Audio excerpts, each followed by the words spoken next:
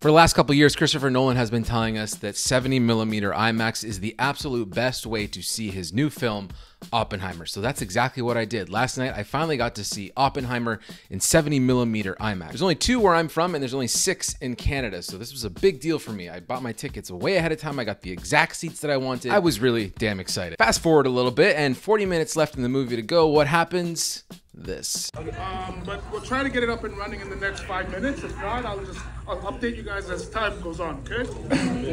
Sorry. The movie just stopped out of nowhere. Now, there's different reports as to what exactly happened at my specific showing in Vaughan, Ontario, which is about 40 minutes north of Toronto. Some people are saying it was a power outage. That being said, I will say, even when the show began, for a good 20-30 seconds, there was only audio and no picture, which was not ideal, to say the least. So I put this little clip up on Twitter that we had technical difficulties in our showing, and lo and behold, it seems like this is a very widespread issue with the 70mm print of Oppenheimer, specifically the 70mm IMAX print. And we're gonna get into this video of what's going on and why so many people are having issues projecting this movie.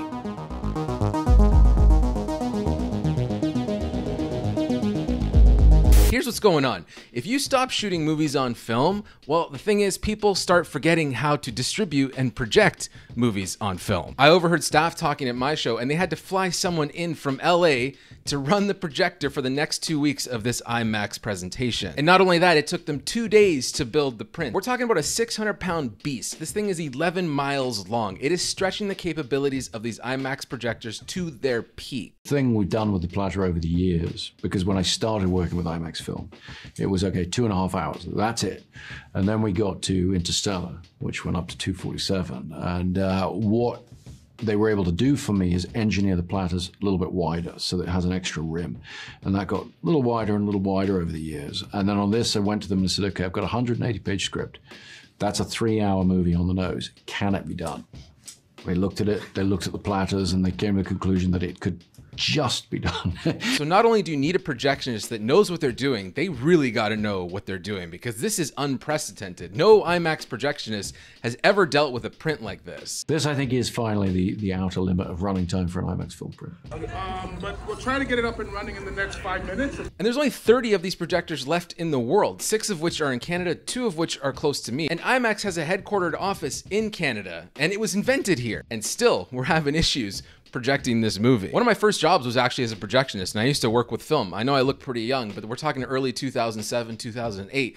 I was projecting 35mm prints at a movie theater. And let me tell you, that was one of the most stressful jobs I have ever had. It is such an intricate and complicated process, especially for a teenager to figure out. You need seasoned veterans that know what they're doing to run film these days. And it's a dying breed. This is a dying format. And what's really disconcerting to me is that this was supposed to be the movie that sort of saves IMAX, or at least brings back the idea of 70mm film print IMAX, the pinnacle of what we can do with projection of movies. And having a somewhat sloppy rollout does not bode well for the future of this format. But having exhibitions stop midway and have to switch over to digital, or audio being out of sync, even in my screening, the stuff that did work wasn't the best. We had really bad gate weave where everything was shaking. There was dust all over the damn print. And these are things that I like. I think it's the character of film, and it's why you want to see a movie on film. You like all the grittiness and the rawness of it. That's part of the experience. But I would say that 95, if not 99% of moviegoers are going there because they know what they can see at home on their big screen TVs, and they know they can get HDR out of their iPhones.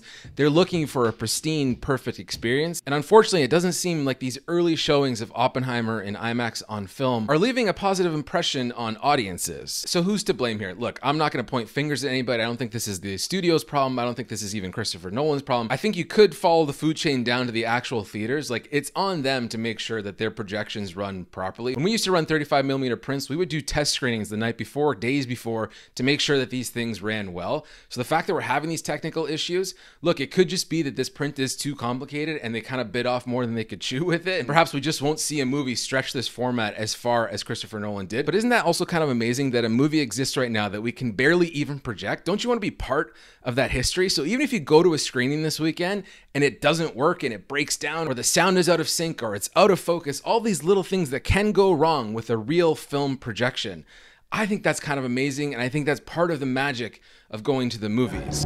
How about because this is the most important thing to ever happen in the history of the world? But will try to get it up and running in the next 5 minutes. So my recommendation is try and see it on film. You can still see 70mm film. It's not IMAX. It's just an experience that you have to have.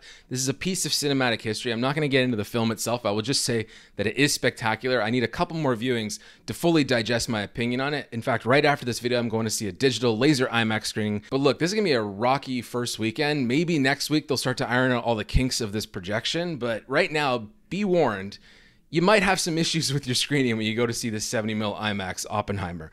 But like I said, I think that's part of this whole experience. I think it's fascinating and interesting. It just feels so old school. It feels like the old days of cinema when we didn't really know what we were doing. Everything is so digital and clean and clinical. I did a whole video on why I love the Batman for this reason, the dirtiness of it. And it doesn't get much dirtier than literal dust on a print and the thing breaking down and not being able to be played in it, overheating and burning up. All these crazy things that can possibly happen with real, tangible, physical media.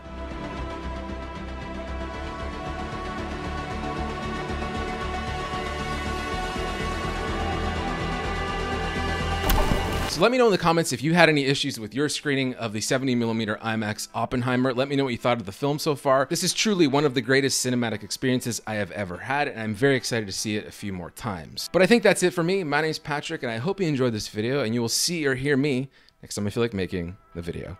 Cheers.